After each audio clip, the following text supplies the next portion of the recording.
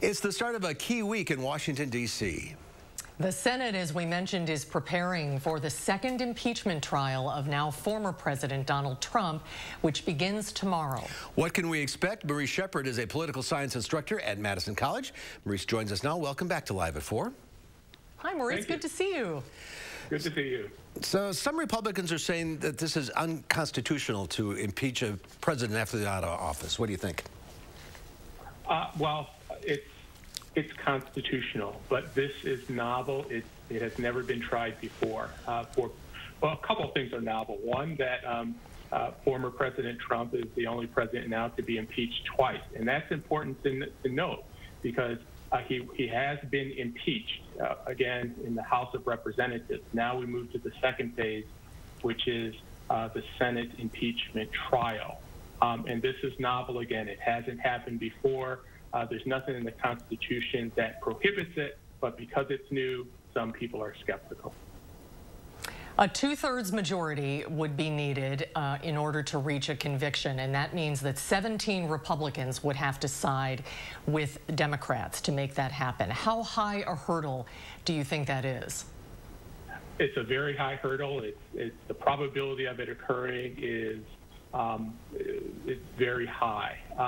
Rand Paul, the senator from Kentucky, earlier asked for a procedural vote just to ask the members of the Senate how many thought, again, having a Senate impeachment trial of an ex-president, if that is actually constitutional.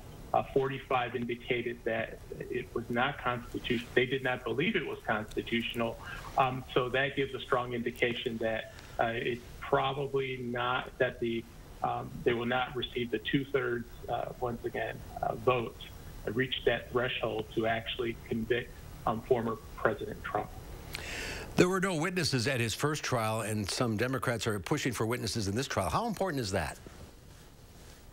This trial is very it's different from the first trial. For the first impeachment trial of now ex-President Trump, one, he was president, now he is not president, and also the presiding official will not be the Chief Justice. It will instead be the President pro tem of the Senate. And also, this is on the fast track. Unlike the very first impeachment trial, there were a number of witnesses. There were many committee meetings prior to not only, once again, the formal impeachment vote in the House, but also the Senate impeachment trial. That did not happen. This is, I think, on the fast track. I think the first impeachment trial lasted about 2 weeks or so. I think this one may go half that time. Do you think the former president will testify? No, he will not. He will not. No, it will not happen. That's a nice short answer. Yeah, oh yeah. We are out of time. That comes at the right time. It's going to be an interesting couple of weeks in Washington, that's for sure, Maurice. We'll all be watching. Thanks for being with us today. Good to see you, Maurice. Thank you so much. Thank you. Take care.